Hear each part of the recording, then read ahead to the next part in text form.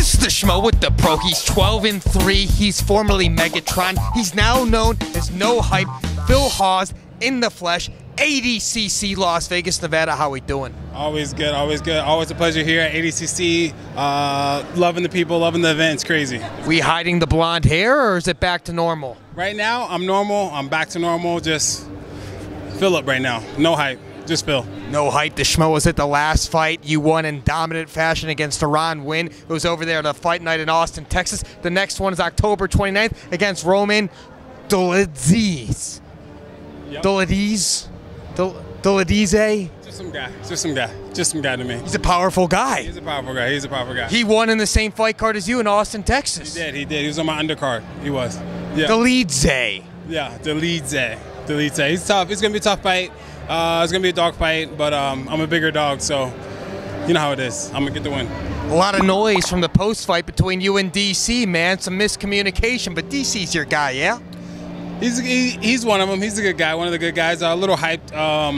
I think he was picking sides. Of course, Durance's boy. Trains with him, yeah? Yeah, trains with him. But I mean, fighting for me is personal. So if you pick his side, then it's war. If the Schmo looked inside the gym at Kill Cliff FC, it's the new name, by the way, a lot of top middleweights, a lot of guys coming to South Florida to train there, man. Who are you training with these days? Because a lot of guys come there. Man, we got Derek Brunson, we got Brandon Allen, we got Gregory, who won last night. Killer performance. Look at that stitches, man. Yeah. Man, Yeah. RoboCop. It was worth it, though. 50K, extra 50K for it. Man, we got so many good guys. It's crazy. Yeah. And you got Michael Chandler. He's back in the gym, right? Because he's got Dustin Poirier? Yeah, he's got Dustin. That's a little guy. Yeah, he's out there.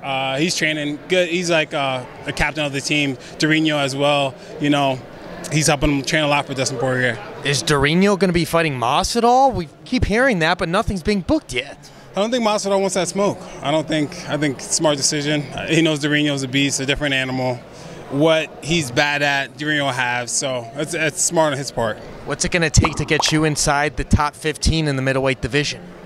Just more body counts, I guess, you know what I mean? I just got to keep finishing fights, keep ending guys, you know, in their career, so, yeah. Adesanya is facing Pereira. That's going to be going down in Madison Square Garden for the belt, man. Pereira's got the best of him, but in kickboxing, though, how do you see one playing out inside the octagon?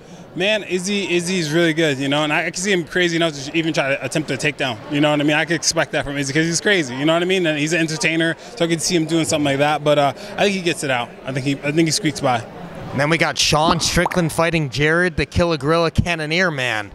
That's entertainment. That's a really good fight. Both of those guys are tough. They're cool. Strickland's a little weird. You know how it is. But yeah, it's gonna be a good fight. Define weird. Peculiar. There we go, peculiar. Choosing his words wisely. Can we get a final message for the No Hype fans out there worldwide? No hype, stay tuned. October 29th, we're getting another dub. Let's go. He's the Pro, I'm the Schmo, Las Vegas. ADCC. Catch that grappling. We're out. Let's go. My dog.